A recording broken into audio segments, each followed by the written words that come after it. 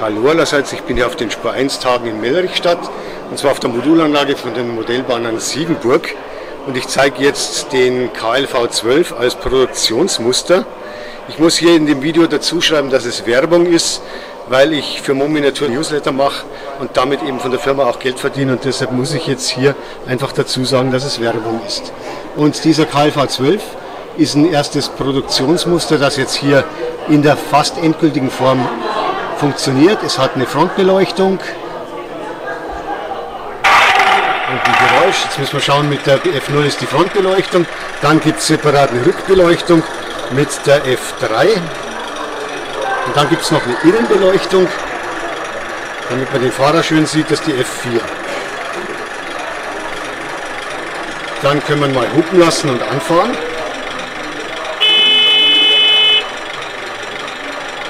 Und dann schauen wir mal, wie flott er fährt.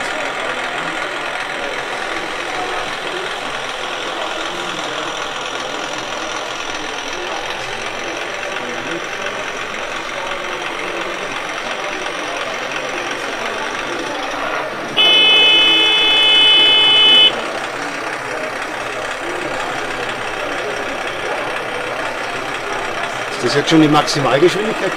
Schauen wir mal, wie schnell er fährt.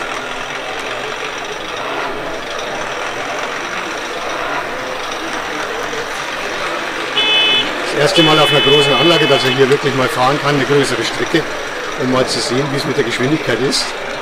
Und jetzt schauen wir uns dann gleich den Hebe-Dreh-Vorgang an. Jetzt muss ich hier noch vorbeigehen an dieser schönen Modulanlage.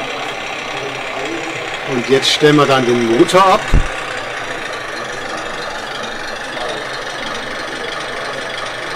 Jetzt muss der Motor abgestellt werden, dass wir auch den Hebdreh-Vorgang sehen.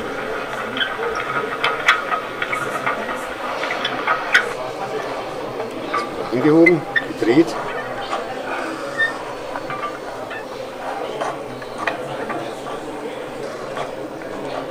Dann wieder abgesenkt. Und jetzt kann man wieder wie beim Vorbild den Motor anstellen und dann fahren wir wieder los.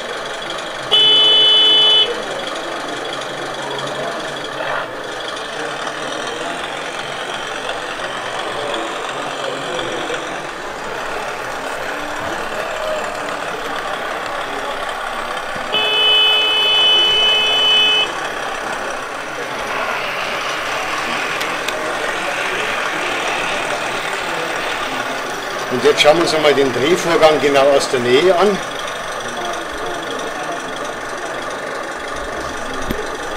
Stellen wir den Motor ab und dann wird die Hebe-Dreh-Einrichtung gehoben.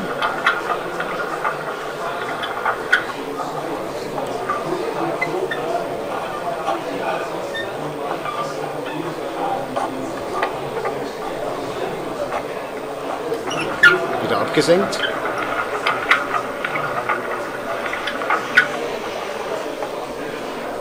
Jetzt dreht die Hebe-Einrichtung noch mal kurz zurück. Jetzt sind wir wieder in der Ausgangsposition. Jetzt kann man wieder wie beim Vorbild den Motor starten. Dann lassen wir noch mal ein Stück fahren.